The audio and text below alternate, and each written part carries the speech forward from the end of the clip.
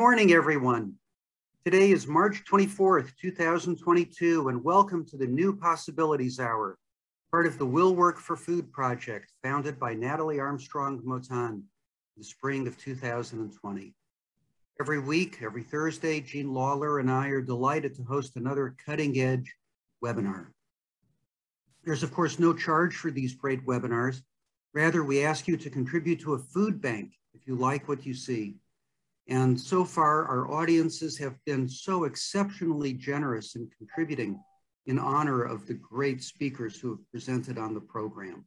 One of my favorite parts of the program every week is when we announce the running total of just how much our generous audiences have contributed.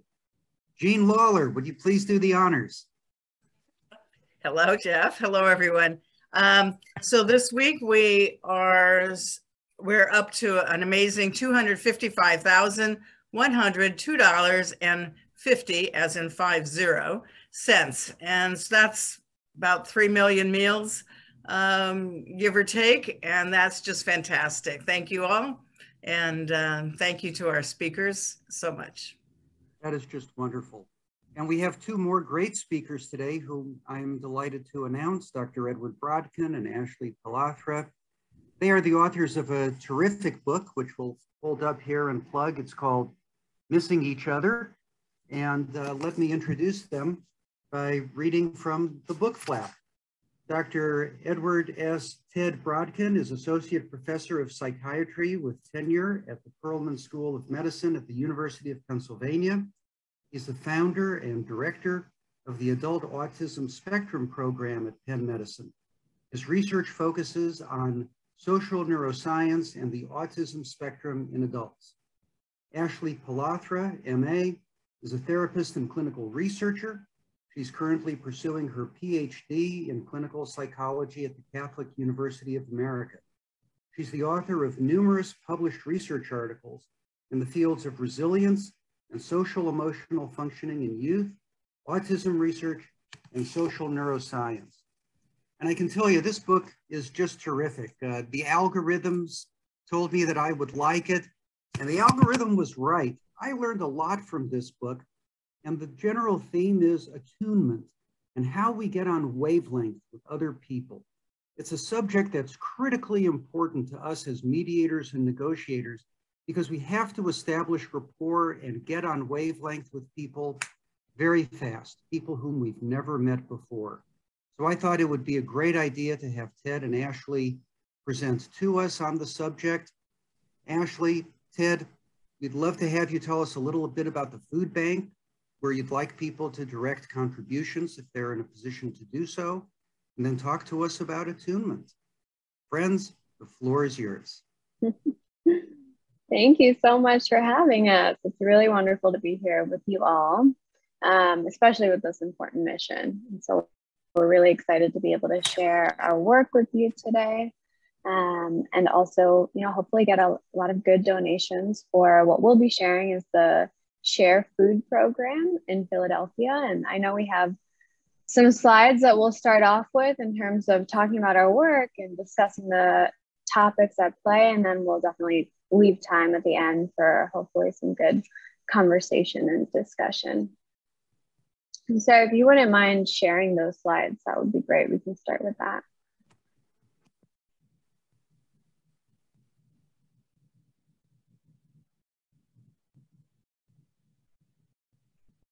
Perfect.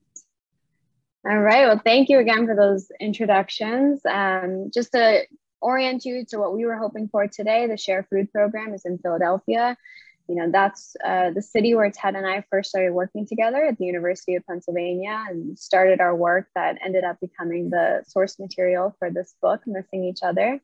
I'm currently a psychology resident in North Carolina for the year at the University of Chapel Hill's Children's Hospital, but I will be moving back to Philadelphia in the fall. And so this is a program that has been special to me, and especially in the way that they serve a lot of different types of organizations and projects in terms of, food banks, but also the education and advocacy. And that was really important just to improve the sustainability of this work. So we thank you in advance for your contributions. And we will start talking about missing each other. Ted, do you want to get us started? Yeah, thanks, Ashley. And many thanks again to Jeff and Natalie and everyone who invited us today. We're really honored. Everyone can hear me okay? Okay. So as Jeff mentioned, what we're going to talk about today comes out of our book, Missing Each Other, that was published last year. Just a quick background on this. Ashley and I were working together some number of years ago on research on the autism spectrum and trying to develop a program for adults on the autism spectrum to improve their social functioning. And as we worked on this, we began to think that some of the things we were working on were not just applicable to people on the spectrum, but really applicable to any of us, ourselves included. Like, how do we make better connections with each other? And, you know, we were aware of literature even before COVID that there were rising rates of loneliness and disconnection and atomization in our society and polarization. And it just seems harder and harder for people to be able to communicate effectively. So what we focused on in this book is a concept that Jeff already mentioned called attunement. So if we could go to the next slide. And this is really what we're going to be talking about with you today.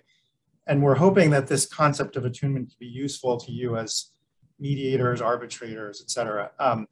So I'll give you a brief definition and maybe a slightly longer definition of attunement. Briefly, we define it as the ability to be aware of your own state of mind and body while also tuning in and connecting to another person.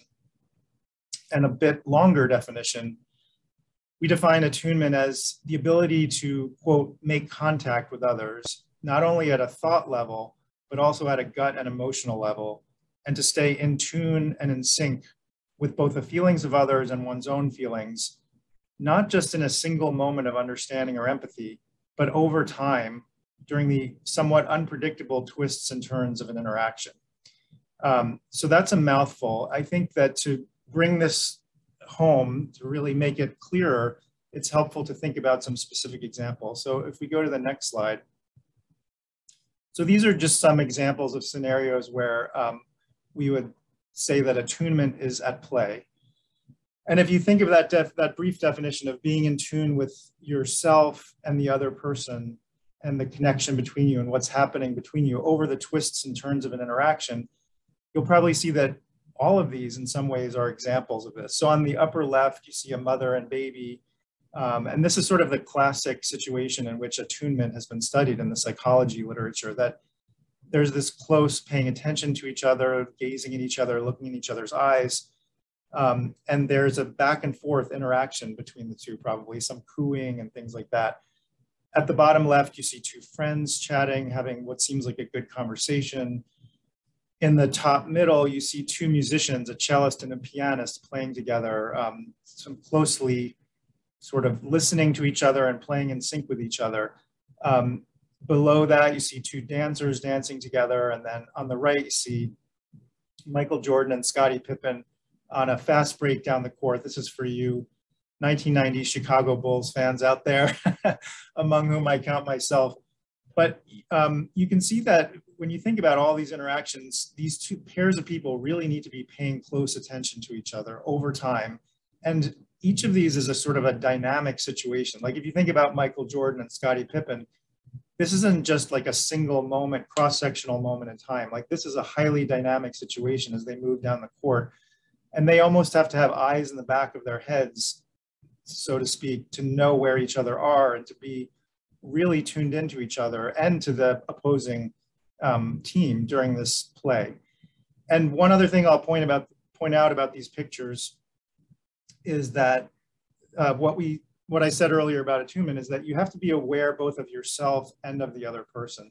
So like if you consider the cellist and the pianist in the top middle there, each of them, like let's say the cellist, she needs to know what she's doing, right? She needs to be listening to herself, knowing what she's playing, and at the same time really listening closely to the pianist and knowing what the pianist is playing and being aware of the interaction, the sort of synchronicity between them. And when you think about it, that's an awful lot to monitor, but that's what goes on, you know, even in conversations, and you can get better at it with practice. So next slide. So what I described so far mostly are friendly interactions and sort of almost loving interactions or teammate interactions. What we'd also argue is that attunement, the concept of attunement, is also relevant to conflictual interactions, which I know is something that you as mediators probably deal with all the time. One thing is that in some ways attunement can break down during conflicts, right? So like if you look at this man and woman having some sort of conflict, you know, neither of them is probably very aware of themselves at this moment. They may be almost like losing touch with themselves as they just fully get engulfed in their own anger. They're not really listening to the other person. They're kind of shouting at each other or past each other, not really taking each other in clearly. And so in these kinds of situations, attunement can really break down. Next slide. But we're also going to argue that even in conflict, attunement can be really useful for navigating conflict skillfully. And this is something that has been developed by martial artists. Martial artists who want to be skilled in navigating conflict know that to really be good at this, you have to develop your skills of attunement. So if you look at these two martial artists in interaction, they're not like the people shouting at each other, right? They're calmer, they're aware, they're sensing each other. In some ways they can move with each other. And so through a lot of practice and development of skills, they've learned to be attuned to another person, even in the midst of a conflict. Next slide. So I'm gonna hand this over to Ashley in a second, but in our book, you know, this process of attunement, you might say, well, this is really complicated. You know, the intricacy of what happens between people in a conversation or musicians playing together or martial artists or whatever, like, how can you even really understand that? But what we try to do in the book is break it down into parts, into components, and try to give some background on each of those components, and then even give some practices, some exercises that you can use to develop each of those components. And we break it down into these 4 components that we call, number 1, relaxed awareness, number 2, listening, number 3, understanding, and number 4, mutual responsiveness. And the names for these 4 components are deceptively simple. Like, for example, when we get to listening, you'll see it's more complicated than what you might just think of sort of plain listening. So I'm going to let Ashley take it with the next slide, where we go into the first component of relaxed awareness. Sounds good. Thank you, Ted. And before we jump into the individual components, I will ask that everyone just take a moment to try and call to mind a situation that you might be thinking of that might have been difficult, or maybe has been difficult in the past, and you wondered, how could I have navigated that differently before? This could be a conflict that maybe you've come across professionally. It could even be a personal relationship, one where you feel like you continually hit a wall or are having trouble finding that way of seeing one another and really being in sync. And so just try to call to mind, you know, one example at least, to be able to think about these different concepts as we go through them, in order to think about how they might be relevant and applicable to you, and also might help facilitate a little bit easier conversation at the end in terms of thinking about questions for how this can be turned into you know, practical steps, because that's really the objective of our book. We've done so much research over our work together, but this book was really meant to really distill all of these concepts into things that people can take with them into their day and throughout their lives. So as we go into the first component, relaxed awareness, we'll go to this next slide just to give you all a definition of that. So when we think about relaxed awareness, we're thinking about, you know, finding a real balance in terms of your mental and your physical state. That's really the foundation of attunement. It's something that is difficult to cultivate. It ebbs and flows and takes a lot of practice to re-regulate and come back to, which is why we talk about this as the foundational component. It's the one that all the other elements of attunement really rest on. And so relaxed awareness is when you're thinking about being aware of yourself and your environment, including the other people around you, while finding a way to stay calm and relaxed and letting go of tension. So it sounds like a lot to do. It also sounds counterintuitive in a way, because when we think about being relaxed, right, you're trying to be, oftentimes we'll think about just letting everything go and not focused on anything, not really thinking about the situation at hand. When you think about tension or being really tense, you're thinking about kind of being really focused, right, and really in it. But we're talking about finding that balance of how do you physically find that level of relaxation in terms of noticing where that tension is in your body as a way of becoming more focused in the situation at hand. Because I think to be connected to someone else, oftentimes if we are too tense or too hyper-focused, we might not be able to pick up on cues that they are generating to us. We also might not be able to, be fully aware of what we're trying to communicate to the other person. At the same time, if you're kind of unaware and not really focused, you might not be able to be finding common ground or aligning in what you're trying to communicate. And so for relaxed awareness, we're really trying to cultivate it like a muscle. It's something that we talk about that you can practice through simple exercises. I think we might have some on the next slide. Well, we'll come back to the examples, but if you go to one more slide. These are some of the basic examples that we talk about in the book. And you can even go ahead and try this yourself right now if you feel like doing it on camera, or turning your camera off if you feel more comfortable. But trying to sit upright, keeping your eyes open with a soft gaze. What we often do is try and suggest that people tilt their chin down, feel like the crown of their head is suspended up, feeling a gentle stretch in their neck, letting your shoulders release down, and gently feeling and noticing your breath. So that'll be your belly expanding with your in-breath and relaxing with your out-breath. Trying to relax those facial muscles. A lot of us hold tension up here in our eyes without even realizing it, or in your forehead or jaw. And the reason why we start with the physical is because when we are in a heightened conversation or a distressing conflict, it's hard to force your mind to calm down. It's hard to force the other person to connect and feel aligned mentally or emotionally, right? So what we can do then is start with the physical. Start with being able to relax yourself physically as a way to generate calmness such that you can increase your focus. And that really sets you up for being able to then move with the twists and turns of the interaction, which we'll continue to talk with the other components. But try and notice that as we continue with this presentation of just coming back to your breath, noticing if you find yourself getting distracted, opening up tabs, which understandably we all do, or fidgeting in your chair, getting a sense of starting to notice those changes in yourself, I think sets you up for feeling more connected with other people. So we'll move on to the next component. All right, listening. Great. So as Ashley described, relaxed awareness is that foundational state of mind and body for attunement, that first component of attunement that everything else is built upon.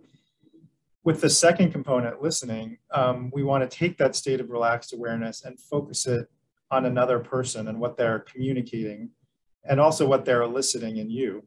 So the way we do this is we try to pay attention to the various cues that, in addition to the literal meaning of the words they're saying, we're trying to pay attention to their tone of voice, the pauses in their speech, their facial expression, their eye contact level, and their body language, and sort of integrate all of those.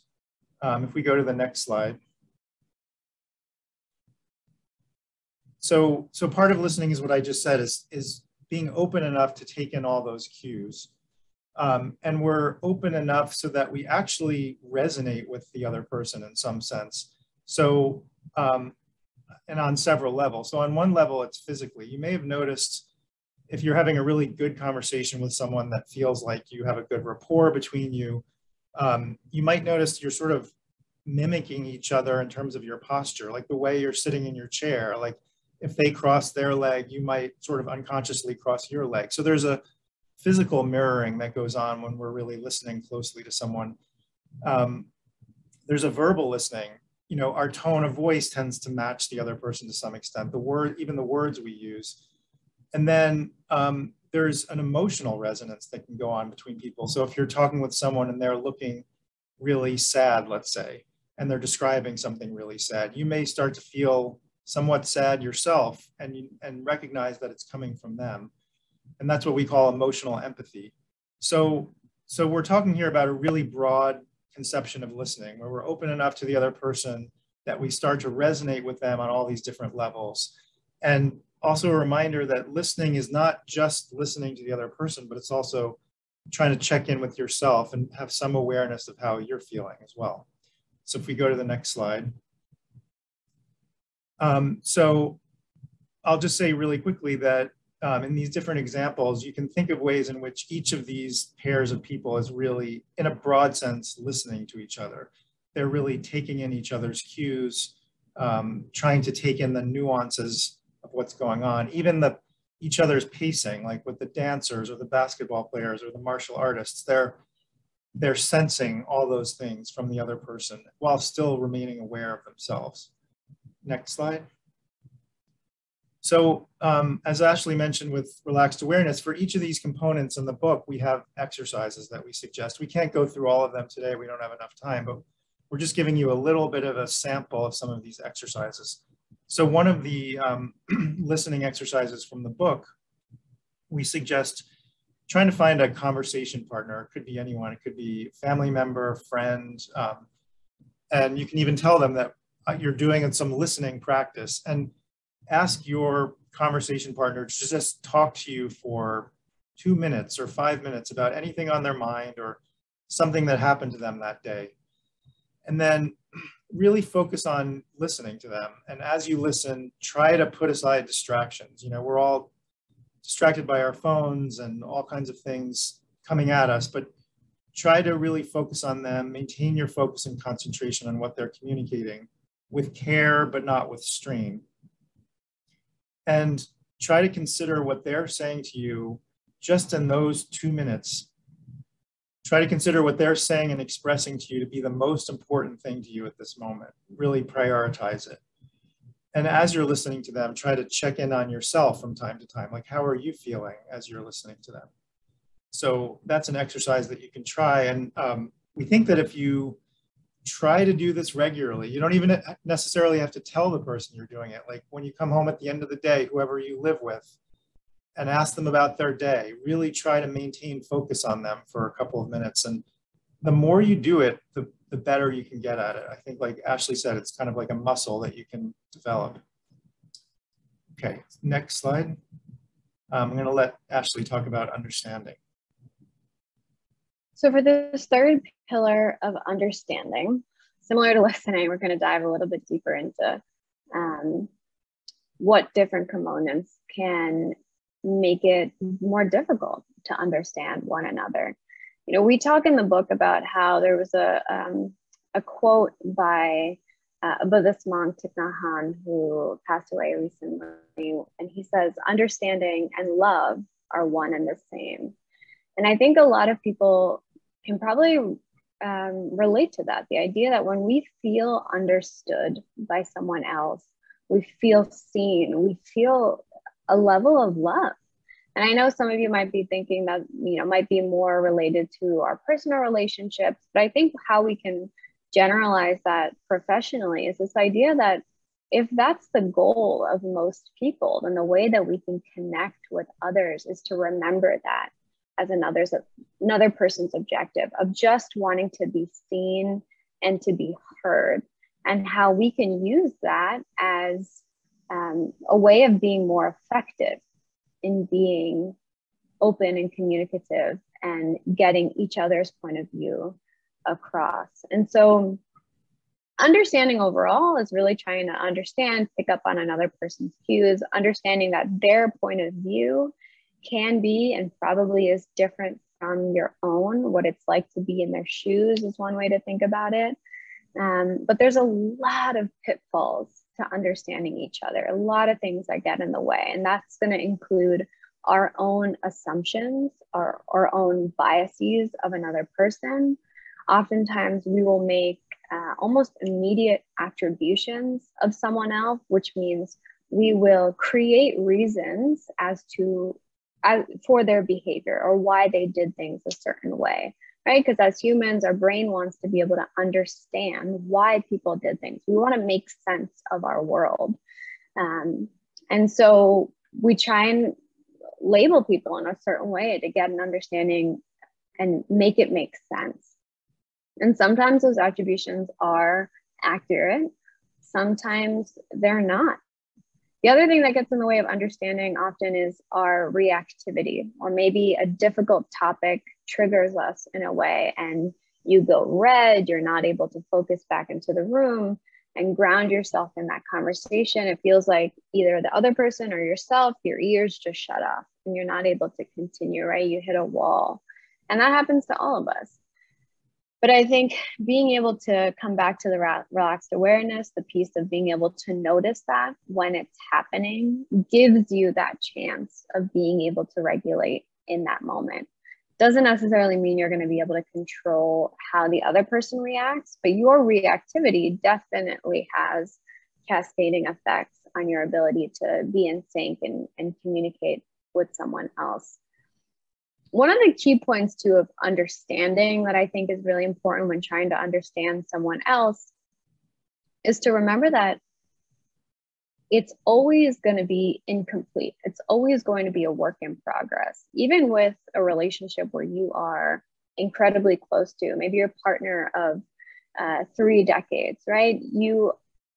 I think some of the best relationships talk about how you're still learning something new every day. You still have this curiosity, this genuine acceptance of the fact that what they think or what they're trying to communicate might be different than what you expect.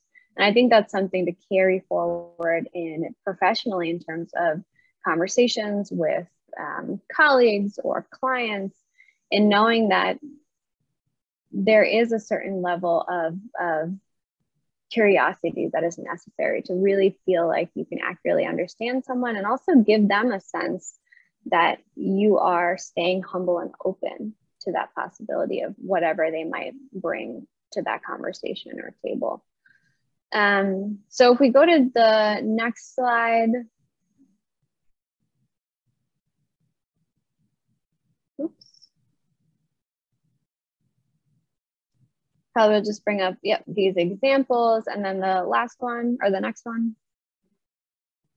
And so for this, just building on the last exercise we talked about, if you are listening to someone and practicing some of these skills, in those moments of listening, trying to really imagine this other person's perspective, going a little deeper than what we probably have time for on a daily basis in the fast-paced communications that we're having.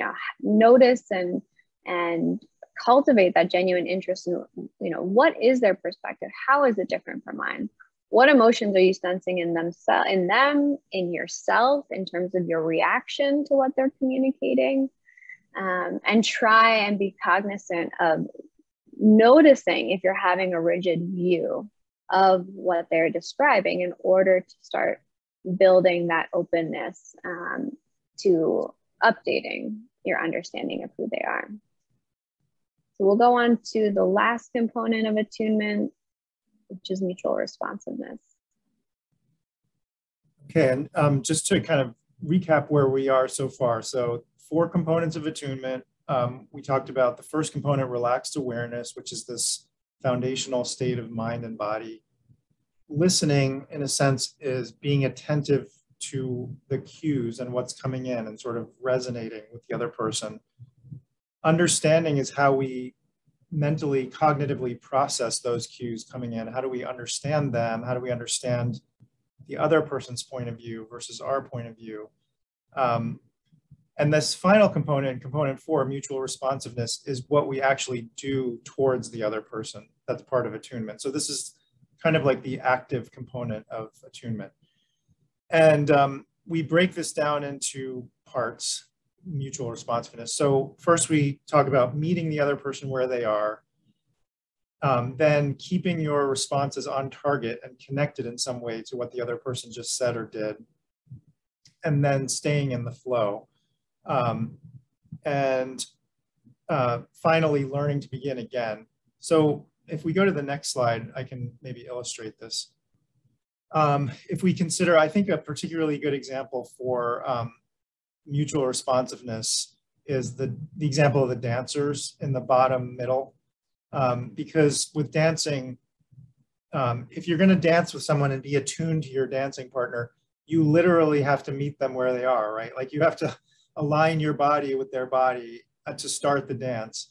And then you have to have this sort of continuous back and forth adjustment of the way you're dancing. You have to sort of sense the other person during that.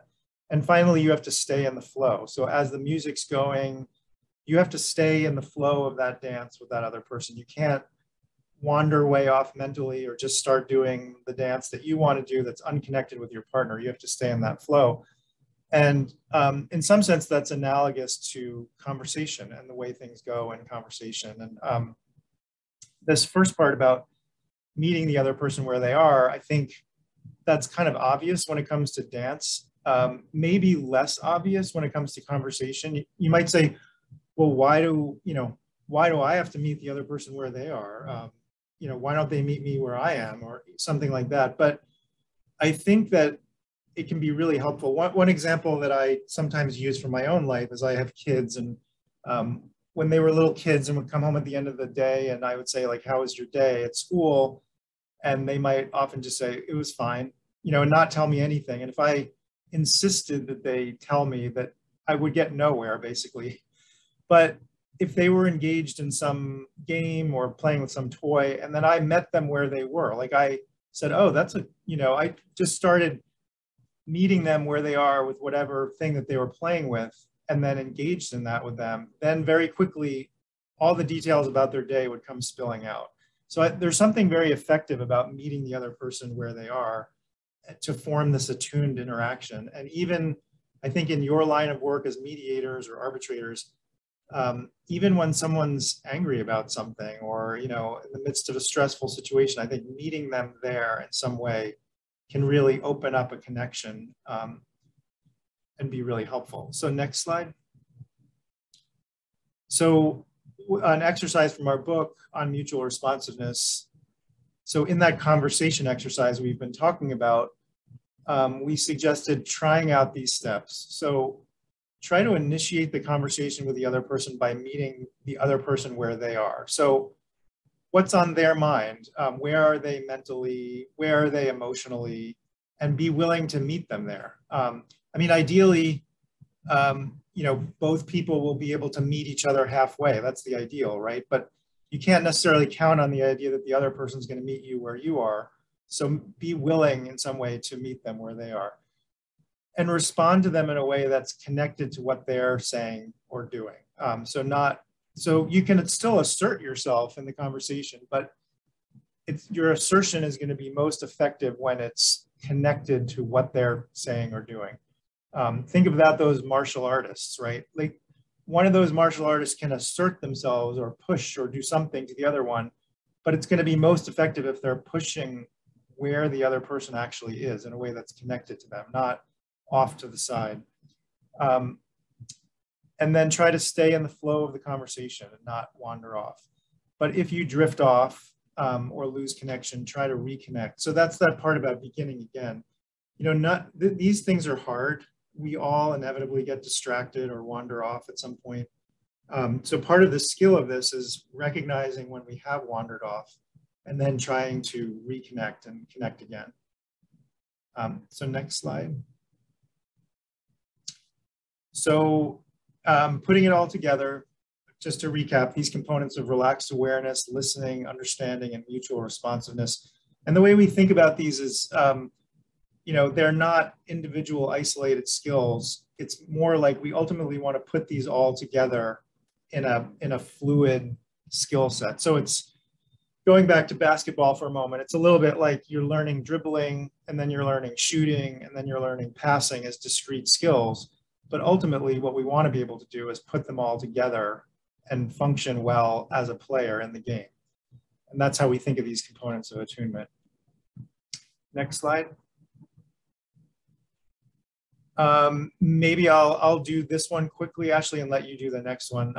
So I know for you all as mediators, you're dealing a lot probably with conflictual situations, and we're going to wrap up our presentation soon, and we would love to hear, you know, more from you about what kinds of situations you're encountering. But you know, the way I imagine mediation anyway is that you have people in conflict who, like on this upper left here, just may not be attuned at all. They may be sort of the opposite of attuned, right? They're dug into their positions. They're not really listening to each other. They're yelling at each other. They're not understanding each other. They're not doing any of these things that we talked about today. And they're not achieving this sort of idealized way of navigating conflict that we show with the martial artists. So I think, you know, so what can you as a mediator do? I would imagine that part of the skill or the art of being a mediator is using these kinds of attunement skills to tune into both of the, you know, people in conflict, and sort of trying to get a sense of and tune into and understand each of them and the differences in their positions, and somehow use your attunement skills to lead to a productive discussion, and maybe even find areas of commonality that they didn't even know existed, or at least encouraging them to meet each other halfway and compromise in some way. So next slide. And I think this one, I'm going to let Ashley take it from here. Yeah, just as To's been saying, it is challenging. And I think part of what we want to keep reiterating is that we're never going to reach a perfect level of attunement all the time. It comes and it goes, it breaks. And I think the individual components too, the way we think about it in the book at least is, you know, we had developed a quiz for readers to take in terms of thinking about what are the different elements that maybe are more difficult or less difficult in terms of the interactions that you're navigating. And so for some, maybe they do feel really skilled in their ability to hear and listen what someone is communicating, to be able to interpret it well, summarize it well, respond back to it effectively. Maybe for you, one of the things that's getting in the way sometimes is that relaxed awareness of being able to cultivate that relaxation so as to focus better. Maybe there's times where you're easily distracted by your own internal stress or the stress of the situation that gets that acts as a barrier to the other steps.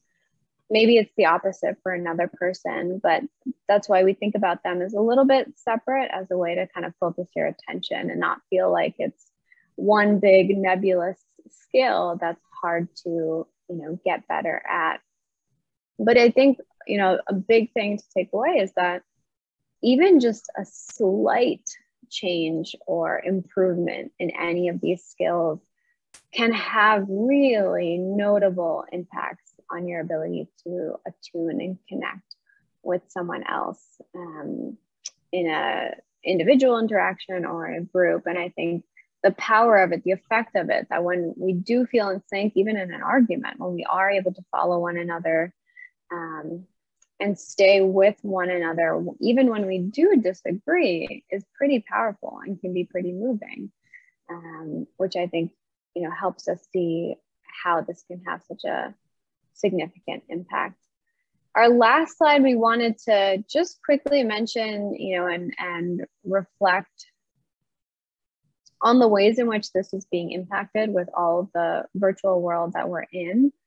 And so on the next slide, you know, thinking about how a lot of this work is probably continuing to be done on video, despite maybe our original thoughts that we would be more so back in person. You know, as clinicians, we think about this as well with our patients and clients in terms of building that connection over a 2D screen.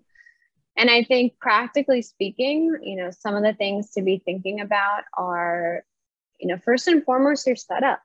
And your desk, your chair, your screen, facilitating in the way that allows for comfortable posture that then can facilitate your ability to practice relaxed awareness. I mean, maybe it's different for this group, but you would be surprised at the number of people that I still speak to who have yet to figure out a good setup for themselves at home because they still think, you know, we might not have to do this forever. But I think 2 years in, we're realizing that it is something to invest in, especially for maybe the fields that we're in and can speak to. But that posture, that physical nature, it starts with that. You know, the neuroscience research tells us that our feelings and emotions are often generated by how our bodies, our bodily sensations are feeling, right? So that physical input is what then generates that emotional response. And so starting with that posture can help to ease your ability to relax and stay focused. Thinking about with the camera, trying to angle in a way where you can see each other's, you know, approximate each other's eye contact, despite the fact that it won't exactly be in sync as it is in person. Keeping cameras on whenever possible, that's a tricky one, depending on your own context or situation of what's deemed the norm. But the ability to at least have that richness of seeing someone's face can really help to cultivate that connection, even on a screen. Minimizing those distractions. I know I was joking with some of the examples earlier, thinking about what's on your screen, what's around you in terms of things that might be drawing your attention away. And, you know, you might have noticed already yourself that we are becoming more sensitive to noticing nonverbal cues while on video conference. You know, it's definitely a different set of skills than what we need when we're in person and we can actually see one another and our whole bodies and our body language. But we're getting better at being able to notice darting eyes across the screen, noticing changes in screen brightness, indicating things are moving or changing. Those sort of cues are, you know, being acknowledged, whether consciously or unconsciously, and can impact how you're able to connect. A couple other things to think about is just the idea of building in time as a warm-up, whether in case this is relevant. You know, when we think about meeting in a conference room for meetings and being with other people, there's always this natural time of people shuffling in, having sort of candid small talk. I think some people might enjoy how we open up Zoom. We open up our meetings right at 9 a.m. and we get started into business, and the efficiency of that is welcome. But in other ways, I think when we're talking about connection, when we're talking about wanting to build the capacity to really help people feel understood and heard, you know, having some time for that wiggle room of warm up, I think, especially culturally speaking, can be really important for communities who are used to having that ability to converse prior to getting down to business, and scheduling in those breaks as needed as well. So I know I'm being mindful of time, and our last slide is just giving you some information about our book, Missing Each Other. You can connect with us on our website, missingeachother.com, where we also have videos of the different exercises that are available for free to be able to view and practice some of these exercises that we described. We also write for Medium and Psychology Today in terms of disseminating some of these ideas to specific areas of, you know, that make these ideas more practical and I think applicable to our everyday. And you can always connect with us online as well. But we want to really thank you again for your patience and your own listening skills and hearing us and our, you know, our work, and being able to talk to that with you, and hope it felt relevant in different ways. I'm glad we have some time to open it up as well. Thank you. That was a terrific presentation and a great overview of the material in the book and the concept of attunement, why it's so important. Let me ask a question first about the concept of people who are angry. Many times in mediations, that ride up the elevator from the parking lots to whatever floor the mediation is, wherever it's happening, that's the most awful 45 seconds in the lives of the people who are riding up, because their stomachs are churning. It reactivates thinking about all the events that led them to be parties to a lawsuit, many of them for the first time in their lives. And they come up and they're just as tense as can be, and they're just angry, just anger coming straight out of them. What's a good first step to take with somebody who is just exuding and spewing anger at you? Could I ask you a quick question? Are you talking about, do you have both of the parties that are angry at each other there at the same time, or are you going up with one of the parties? Well, if we see, I would say generally, if we see that they're really tightly coiled, we generally don't drop them into one room at the same time. Right. That's too, in fact, too much of a conflagration. We need to do something to try to help people calm down in order to allow some dialogue to take place. Mm-hmm.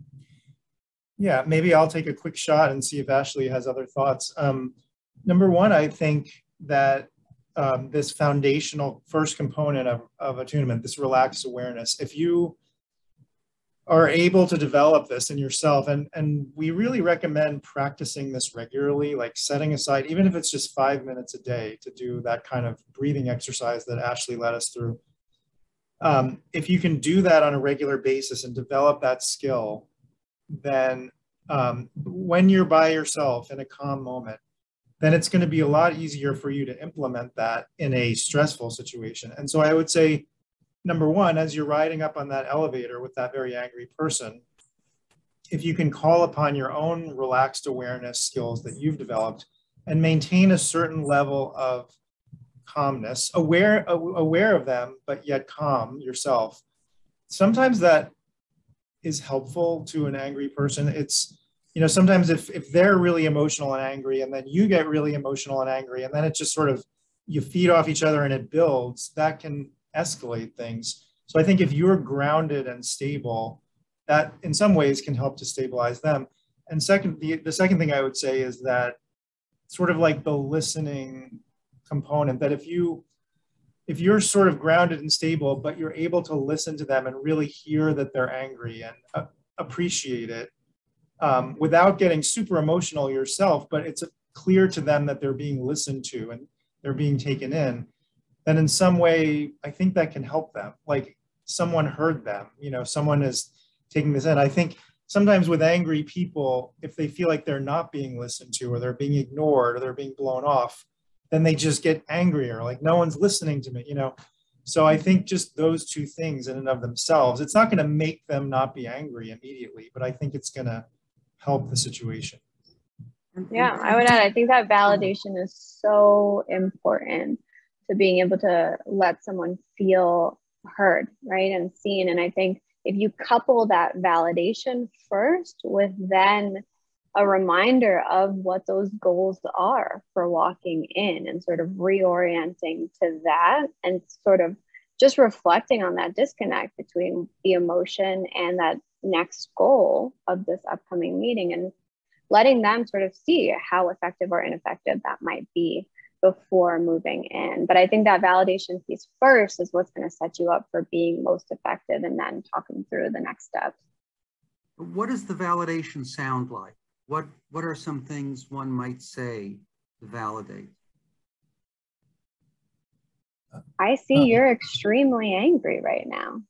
I hear that this is an incredibly difficult situation for you to be walking into.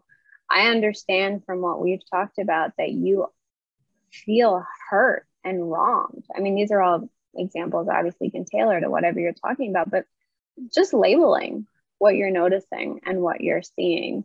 You know, I think what we know in the psych literature is that labeling out loud can be a powerful form of validation. Yeah, and I ahead, think that, well, yeah, I totally agree with Ashley. And I think part of the part of the challenge, I would think, as a mediator is that, you know, let's say this other person's angry and you are validating them in some sense, but you may not be able to, or you may not want to, or may not be appropriate to completely agree with them about everything or take their side, right? So as a mediator, you have to be, I guess, like a neutral party that's mediating between the two people. So I think this is the art of it, and this can be challenging, is so remaining grounded as much as you can, having that relaxed awareness, taking in, like listening to them and sort of validating, like hearing, okay, I hear that you're really angry about this, and sort of in some ways indicating that their feelings are important, their feelings are legitimate, but, and that's the first thing, right? You don't have to rush to the second thing necessarily, but then the second thing would be to say, like, even though I totally appreciate and understand how you're feeling, I think it could be in your benefit to also consider this, or, you know, ultimately it might be more beneficial for you to, you know, so it's like, I think in that first step of being grounded and really taking them in and making them feel heard, that may help them to then feel a little bit more open to hearing what you have to say and your suggestions for them, or you know, but I think if they feel they're not being heard and they're not being appreciated, their point of view, then they may have a lot less openness to you and just engaging in the process of mediation, I would think. Thank you. Before I recognize Elliot, I have one other question, which is, what if you just see somebody and it triggers something in you and you just don't like, you know, they remind you of your high school algebra teacher who was your nemesis, or Ted, you mentioned that you're a Chicago Bulls fan. Somebody shows up and they're wearing a Detroit Pistons switch, whatever. What do you do when you've sensed something being triggered within yourself? Well, I think what you just said is the first step that I think is actually harder than we think sometimes, is to notice that happening and to label that and to notice that feeling happening within yourself. Because I think what happens with reactivity is, you know, it's so fast, it can lead to us reacting rather than to responding. And so one of the phrases we use in the book is this idea of minding the gap. If you all know the tube in London, the subway system that they have, the announcement always says minding the gap, to take note of that gap before you step. And we think about reactivity in a similar way, of being able to, which I think takes practice over time, is what, you know, our theme is that you're building that skill of being able to mind the gap, to notice that reactivity coming up first, which then gives you the chance to being able to call on that relaxed awareness skill that we described, to take that breath, to be able to note that maybe you need a second before walking towards and starting this interaction, or taking a drink of water, or whatever it might be that would regulate you. But yeah, I just don't want to underestimate how difficult even just that noticing and that mindfulness can be sometimes. Yeah, I agree. That's kind of what I was going to say too. Yeah. Okay. Elliot, one of our stalwart regulars, great supporters of the Will Work for Food project, please. Saying that, Jeff. I'm kind of jumping on the question that you just asked with regard to implicit and explicit biases while we try to create the space for that type of anger. And my question is, at what point do we decide to withdraw from that situation before it becomes toxic, either to ourselves or maybe even to the angry person? I gotta believe at some point, I mean, if I was with Vladimir Putin right now, I think I'd have to leave the room within seconds. That's kind of what I'm talking about. Yeah, I think that's a really good point. I think that there is a point at which you have to stop, and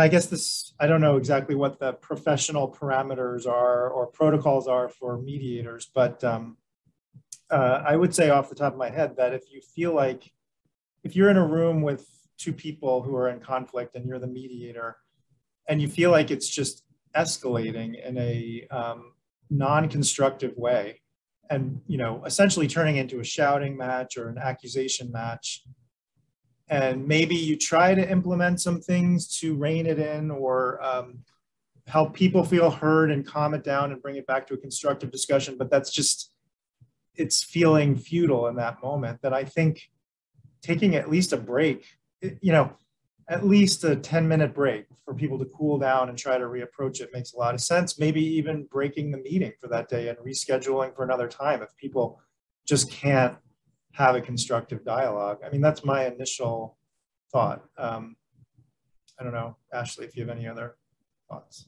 No, I think that's a tough one. And yeah, I've actually had similar thoughts and conversations here in the hospital in terms of what we do. And we have difficult situations where you just don't agree and you have a hard time bringing your whole self to that situation. But I think, again, yeah, taking those breaks, being able to notice that, you know, I think if you're getting to the point where you're feeling like, I think I got to call it. You know, there might have been moments earlier that might have been lower level to that same feeling, but, you know, building that, strengthening that ability to notice that earlier and earlier might be able to, you know, build in those breaks or build in those moments of pause earlier to sort of keep refilling your tank in a way. Could be another way to think about it as well. It doesn't help when you're already at that end point, but for future situations. And one maybe quick thing I might add is just in an extreme situation, like Elliot mentioned, you know, like Vladimir Putin. So if you had one party that was sort of like a Vladimir Putin, or who you felt was, you know, not engaging in this mediation process in good faith, that they're just manipulating or sociopathic or something like that.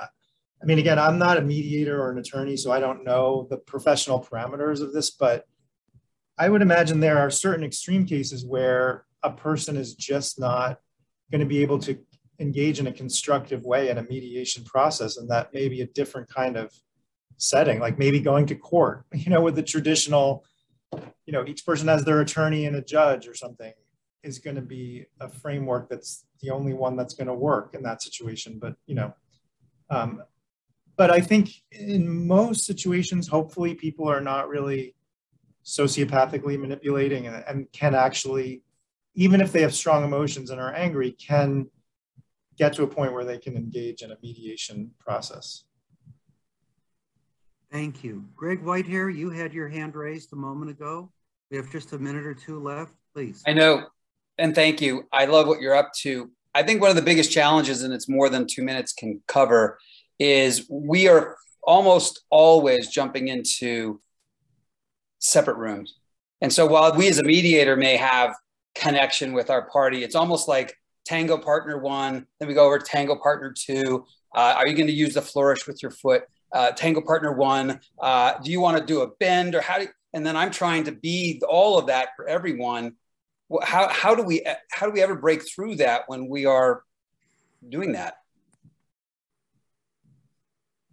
Yeah, I think that's a really good question. I was thinking of mediation as more happening in one room with both people at the same time. So that's an interesting, I think, there's much more to say than 1 minute will allow, but I think being able to meet each person where they are in a different way, depending on the individuality of the person, and trying to understand their point of view and where there might be a place where they could have some willingness to negotiate or overlap with the other person, and using your kind of attunement skills to discern that, and then bringing it to each of their attention so that maybe they could get to a place where they could meet each other, you know, in a place of negotiation. That's maybe the best I can do. I don't know if you have any last thoughts, Ashley. Yeah, no, it just seems like the role, similar to the role of an interpreter or translator, where, you know, as you build your awareness and understanding of, you know, each party, right, then learning how to